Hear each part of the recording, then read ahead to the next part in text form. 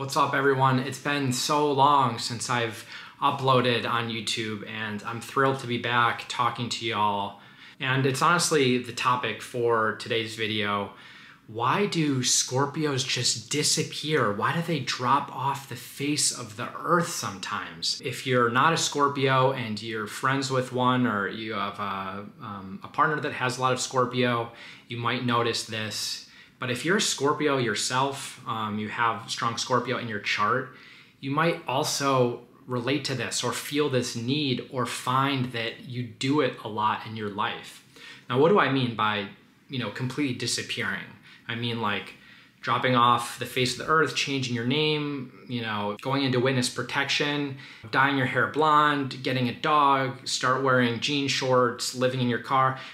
I don't know. Where I'm going with that. I'm digressing. Disappearing can mean different things. When I think about my own experience, having strong Scorpio in my chart, disappearing means to me like, the act of sometimes just totally dropping some habits or dropping a consistent way of having done things for a little bit. Or maybe if you are on social media, right, it means dropping out for a little bit, deleting your account, not posting.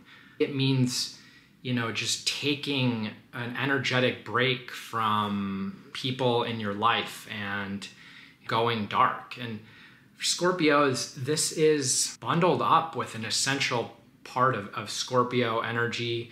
We think about what Pluto represents, and Pluto being the ruler of Scorpio, Pluto is about transformation and metaphorical death, metaphorical rebirth. It is annihilation. It is destruction. It is embracing or exploring the shadow. And a lot of Scorpios throughout their life are going to feel compelled by this type of impulse. They're also going to just see that it's a theme in their life. And I think that the overall message of this video is that that's something that shouldn't be avoided. It should be embraced. You shouldn't judge it.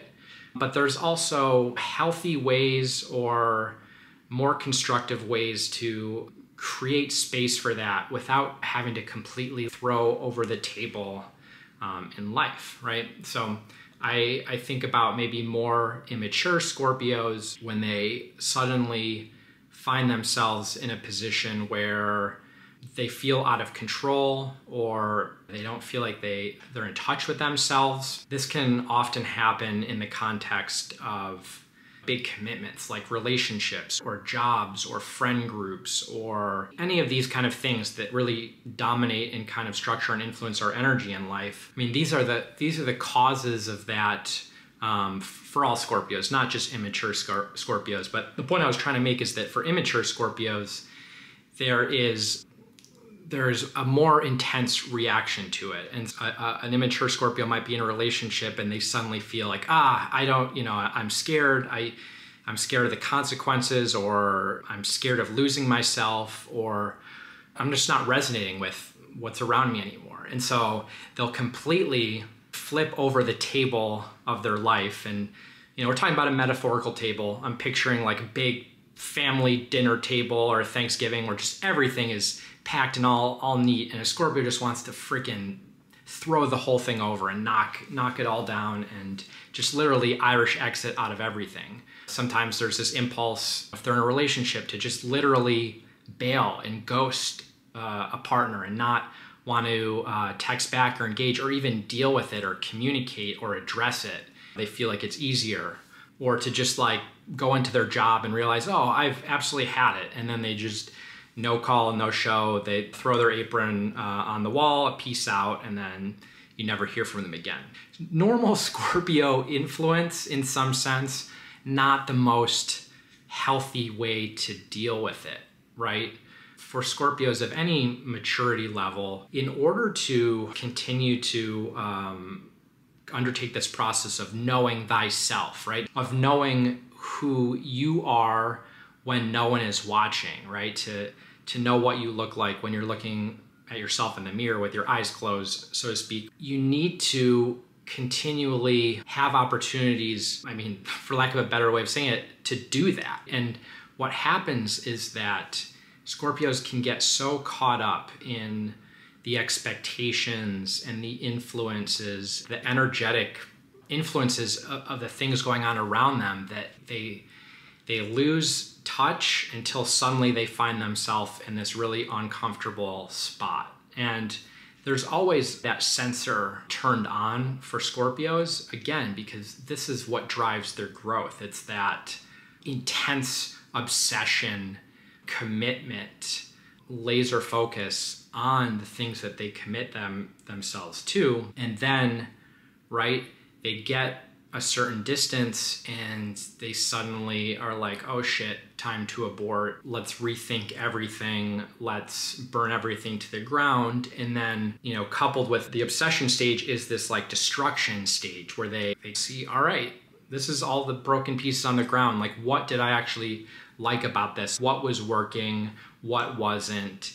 How do I want to be? How do I want to live going forward? Now, if you are friends with a Scorpio or you're in a relationship with a Scorpio and you see this behavior, none of this is to say you should condone that or that that's okay. Or even if, you know, a Scorpio that's like taking a lot of distance, it means, oh, they're going to come back, right? That probably is not going to happen. But what I will say is that some form of that process is actually extremely, not only extremely healthy, but extremely necessary. And what Scorpios that are on the path to trying to become more mature, that are on the path of personal growth, what they need to realize is that this impulse isn't going to go away. And so self-awareness is important. Self-awareness about what you are investing your energy into, what you are jumping into is really important so that you, one, don't kind of find yourself in situations that aren't serving you or where you feel trapped. The broader point, though, is that even in situations that are supportive to Scorpios or that are good for them, Scorpios are still going to sometimes feel this tension. And it's important to find ways to outlet that and still fulfill that process without creating so much disruption in their life, without, again, just Irish exiting out of everything, because that ends up just causing more chaos and damage in the long term. And it's just a turbulent way to live. So what I will say is that finding ways for, Scorpio finding ways for themselves to take alone time and to take space and to find things that really work for them, to connect with their inner essence, whether that's journaling or consistently going outside and running for long periods of time, or if they're in long-term relationships, being very direct and being very communicative about the need to have some alone time or having an alone night or having an alone weekend for them to connect with themselves, setting those expectations in the relationship, making sure that that's okay and that there's space for that and that's respected. These things are so important. Again, don't tolerate the really destructive or immature expressions of that. But if you do have a Scorpio in your life that you kind of see that or they take space, don't necessarily take it personally. Sometimes Scorpios do need to retreat and they need to restock their reserves and they need to reinvent themselves.